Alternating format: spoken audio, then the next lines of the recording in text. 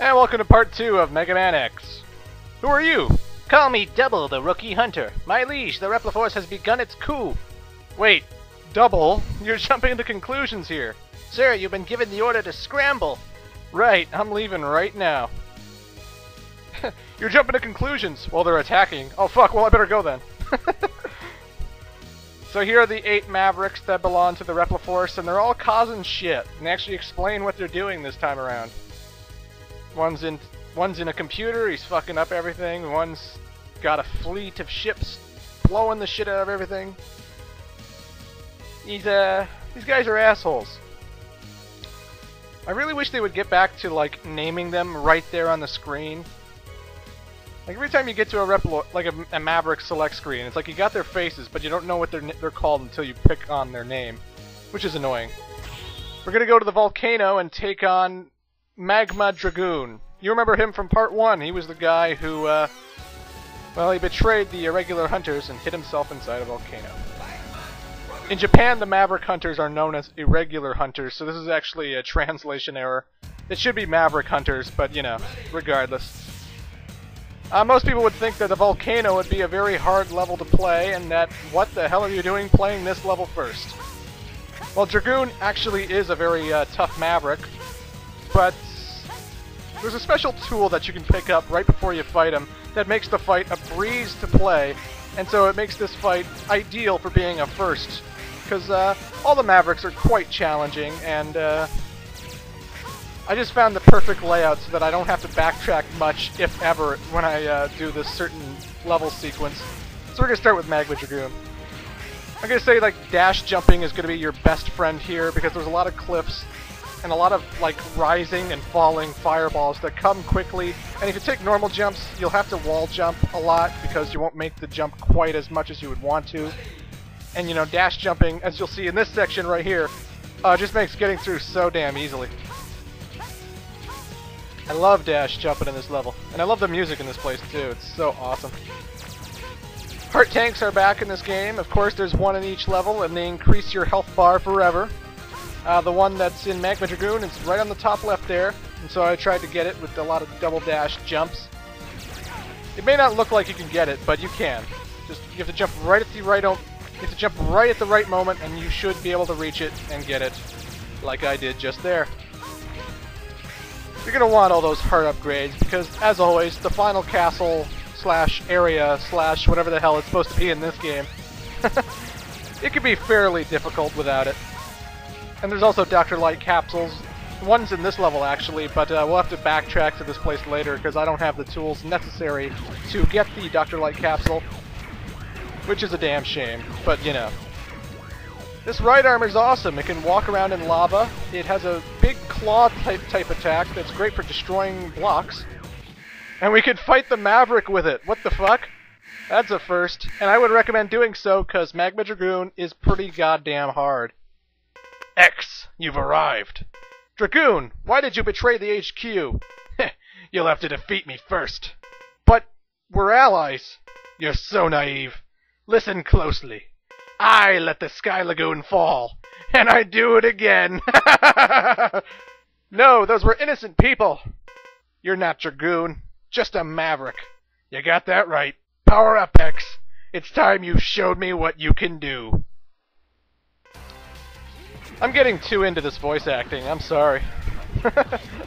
Nevertheless, Magma Dragoon, he apparently loves Street Fighter because he does the Hadouken and the Shoryuken, just like X can do in the other games, and they're fairly damaging fireballs. Without the mech armor, he is very, very hard to fight, because it's hard to predict his attacks a lot. He does them in such a random order, and it's not just the fireballs he shoots. Sometimes he'll shoot a big wave of fire like he does right here. He'll drop out of the sky and try and crush you. This is actually the first time I ever beat him with the ride armor still intact. Usually he destroys it and then I have to fight him on foot. But I got lucky in this run through, so yay me. You are strong, X. Such a waste. Why, Dragoon? Always wanted to fight you. Then he appeared and... He appeared? Who? Told me to work for Repliforce, to goad you into fighting. You did it just so you could fight me? Was worth it. for a final duel. Dragoon! No! And we got Rising Fire from Magma Dragoon. Cue that end. But anyway, shoots fire energy vertically, effective against all airborne enemies, but not really, because then you have to time your shots real well, and I don't know any airborne enemies who take the chance to fly above you well enough, but, you know, regardless. Not all the Mavericks have this big monologue when they die, so don't worry. It was just Magma Dragoon because X and Zero actually know him from the Maverick Hunters. But nevertheless, this is Frost Walrus, who is... Oh, by the way, there's Blizzard Buffalo in the background there. You can actually see a lot of different Mavericks encased in ice in this level. I don't know all of them, I just know that Blizzard Buffalo, and there's one coming that I'll point out, but I don't know all of them. I think Volt Catfish is also here, but I could be mistaken. Heart Tank, you just missed it. I used the fireball to destroy a block of ice at the top here, and the Heart Tank will fall, and boom. My health is a little bit bigger.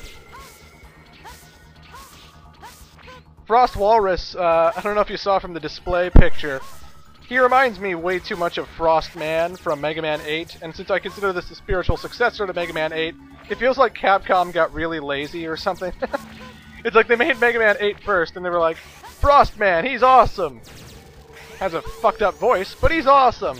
Hey, we need a Maverick for Mega Man X4. How about Frost Walrus? Okay, why not? How should he look? He should look like Frost Man, but with a walrus face. Genius! Another paycheck for Capcom. Booyah! But I don't work at Capcom, so I could be mistaken. Nevertheless, there's a lot of spikes, or icicles in this case, that you don't want to run into, because, as always in the Mega Man universe, spikes are instant kill, and we want to dodge them as best as we can. These platforms, there is a bottomless pit at the bottom, so you do have to make sure you have something to land on when you drop, because, you know, dying is not a good thing. There's Chill Penguin in that block of ice there, but now we have a icicle mini-boss. He is weak against Magma Dragoon's fire weapon, and actually I should have brought it out, because one thing I forgot to mention about X4 is the greatest thing.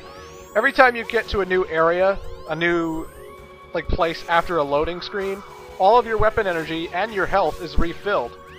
So technically I should have went all out and wasted all my fire on this guy, but I chose to save it for later, because I'm an idiot, I guess.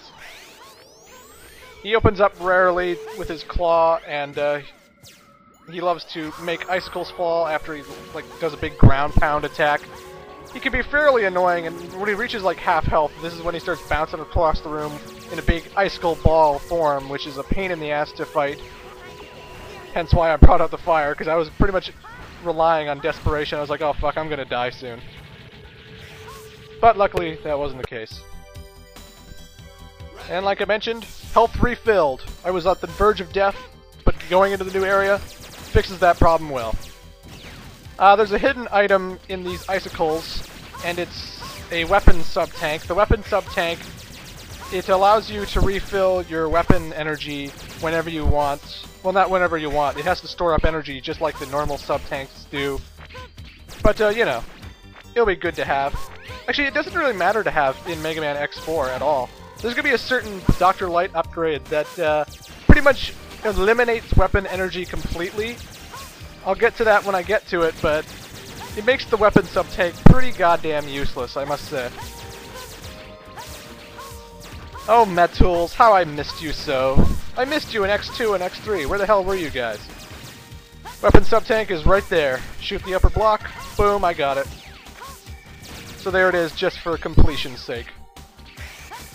This hallway has a whole bunch of icebergs that love to freeze the whole area. You want to kill them as quickly as you can, otherwise they'll make everything icy, and then icicles will try and fall on you, and you'll be slipping and sliding all over the place, and it's not very fun. The Metools are fairly easy enemies to defeat. Mostly all they do is walk around. They don't even shoot pellets at you. But, you know, when you're in a hurry and you're dashing all over the place, you can run into them on accident a lot. And there's the ice. Always not fun. Watch out for icicles. But I'll see you in part 3, folks.